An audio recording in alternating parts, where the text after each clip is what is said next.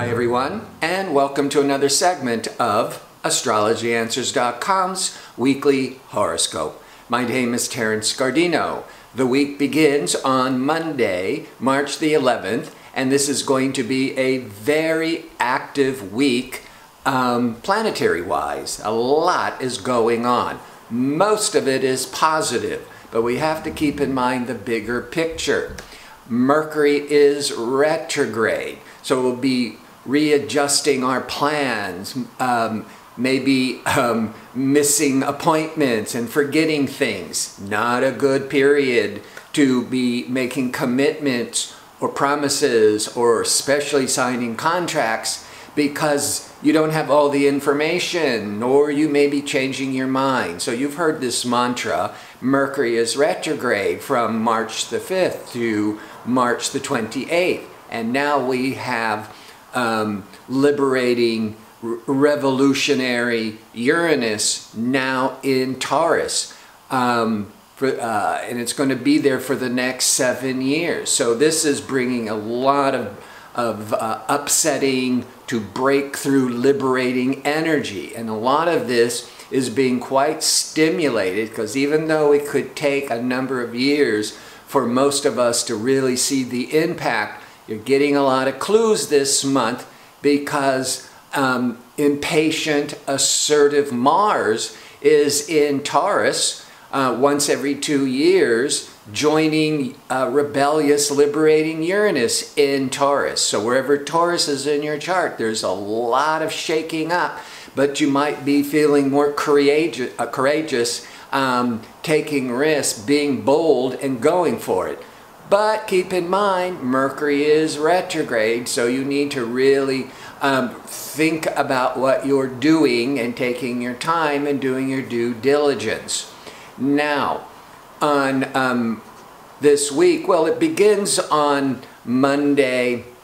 The moon is, there's no major planetary events on Monday, but the moon, which sets the emotional tone, is in more stabilizing, routine-oriented Taurus. So the week is starting to, is going to begin with, okay, let's get into our rhythm, what are our plans? By Tuesday, now the moon has already shifted into Gemini, and we haven't hit yet the planetary transits yet, but the Gemini, now we're thinking, now our mind is spinning, but Mercury is in retrograde, and Mercury is the ruling planet of the Gemini. So we might be second-guessing ourselves or coming up with other ideas, and why didn't I think of that before? So you just got to like settle down, and then we go from Wednesday to Sunday, one big impact after another. But most of it is good. So for the most part, this could be the week to make some major alterations, big adjustments on previous plans and expectations to really get your ducks in a row. So when Mercury goes direct after the 28th, you are, your plans are going to be more in alignment to bring you the success you're looking for. Now, on Wednesday, the Sun is going to be favorable to Pluto, a hard angle to expansive Jupiter. Pluto is about transformation. So it's a good day whether you are doing construction on your home and home repairs, making changes that way, or internal changes. But with the Jupiter, you're feeling really optimistic. I could go, these changes could take me here and take me there. As the Mercury in retrograde, your mind's just spinning with all these possibilities. By Thursday, we get a lot more focused with ambitious Mars is going to be very favorable with focus stabilizing Saturn. So we can start really accomplishing a lot, not take on anything new, but because of the Mercury in retrograde, but what has already been, projects that we've already been working on. this is a good couple of days, actually this Thursday into Friday with the Mars to the Saturn, to really channel all your energy to accomplish a great deal. Like I said, for the most part, cleaning up old business, continuing old business, don't start new business.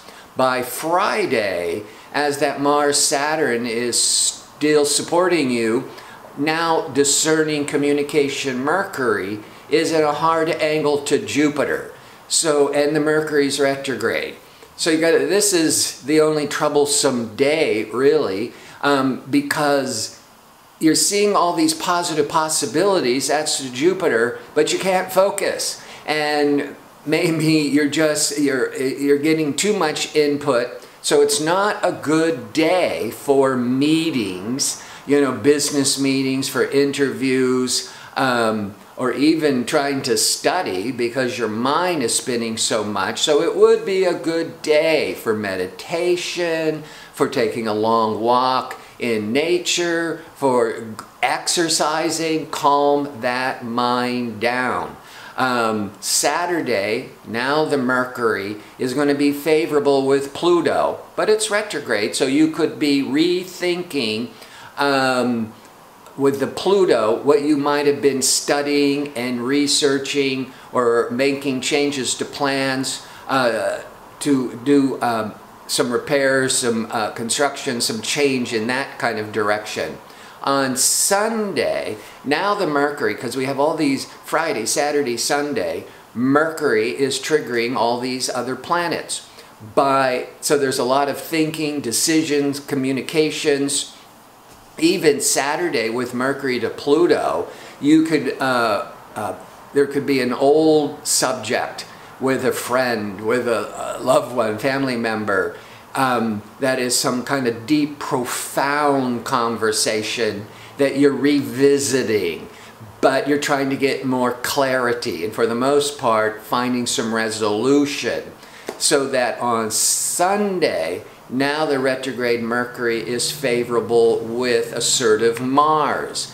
Now, this is also where your mind is really racing, but you're staying, but it's more positive energy here to really to be making plans, be taking action. And again, Mars is this planet of high energy, and so with all this, with Mars and Uranus together in Taurus, and the Mercury in retrograde, you need to calm down. But there's a lot of positive energy, so I think this is good for really brainstorming with others to revise and get back on track, get on a better plan. And Mars, the athlete, again, this is really favorable for exercising to de-stress and focus the mind. So incredible week of activity. A lot of cleaning up and progress could be made from previous commitments. Now, before I sign off, I want to remind you I'm available for the one-question offer for a nominal fee, and you can find a direct link in the description box. If you go to the description box and you don't see it, you'll see the word more. Just click on more and more will open up, and then you'll find the link. And if you could put your time of birth and your birth information and spell out the month that you were born and put it in with your question to me, it'll just make sure I have all the correct information. So I want to thank you for tuning in, and I hope to see you next week with my next segment. Until then, have a great week.